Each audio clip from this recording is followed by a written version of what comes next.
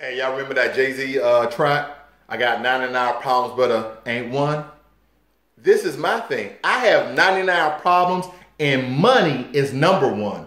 Okay, I have 99 problems and money is number one. Why is money number one? Because it doesn't grow on any tree or plants in my backyard.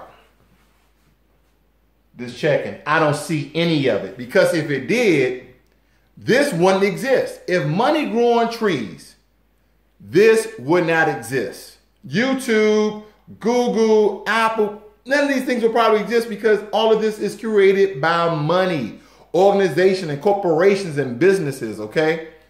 99 problems and money is our number one problem because it's not that we have too much money, it's because we don't have enough money.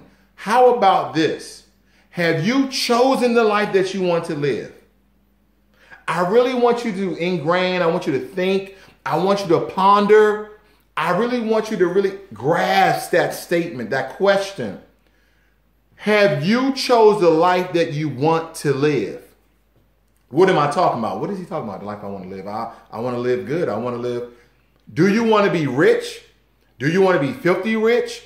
Do you just want to be a high middle class or low middle class? Or do you want to live impoverished? How do you want to live? What do you want to have out of life?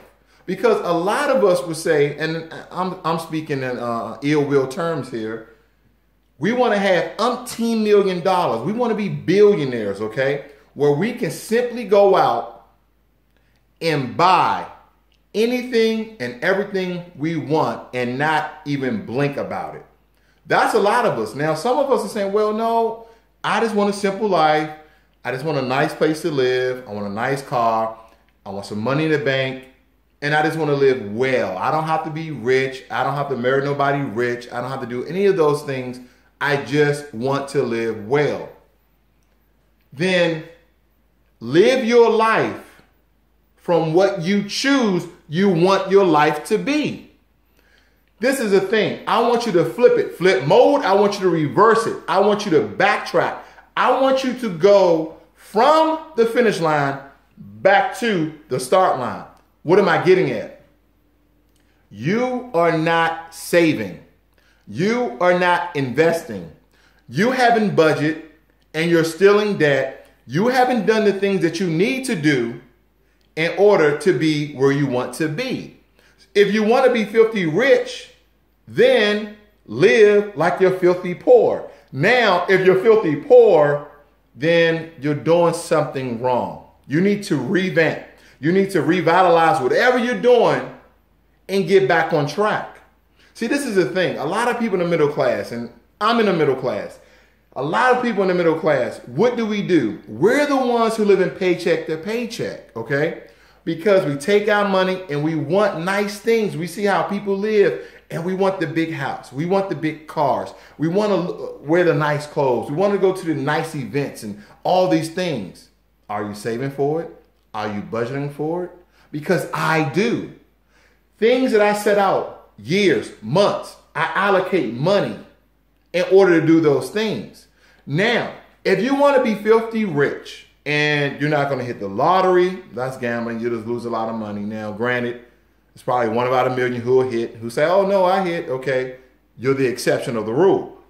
But most of us, if you want to be rich, filthy rich, then let me help you to be that. Here are some tips. In order to be filthy rich, you need to invent something. You need to invent something, okay? Then you need to patent it. Whether a design patent or utility patent, look that up. You need to invent something that everybody believes that they need. Because we don't need any of this crap. We don't need it. We want it, okay? Invent something that somebody thinks they need. That's the other thing. Start a business. Sales. It's all about selling things.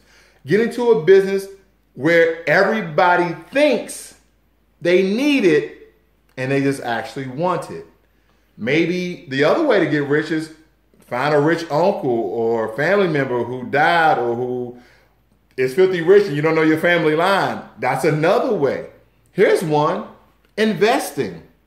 Yes, investing. Now, this is the tricky part because there's a lot of people on the street who aggressively invest because they wanted to be rich and they ended up on the street.